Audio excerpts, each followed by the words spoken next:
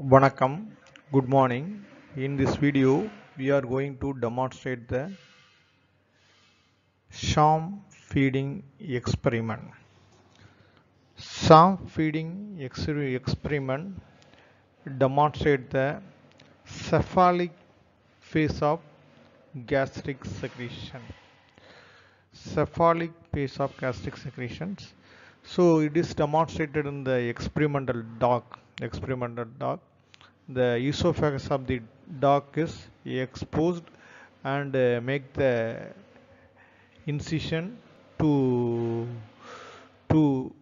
blind and cut the in the neck, middle of the neck of the dog.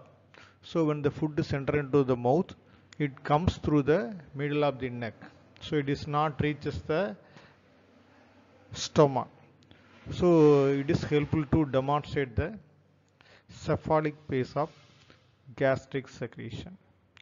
So before the entry of the food into the stomach, the gastric secretion secreted from the stomach in the cephalic phase is stimulated by the sight, smell and taste of the food.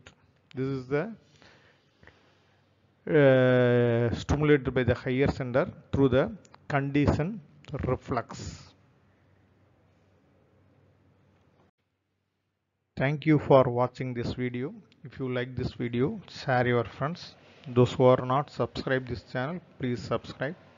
Thank you once again.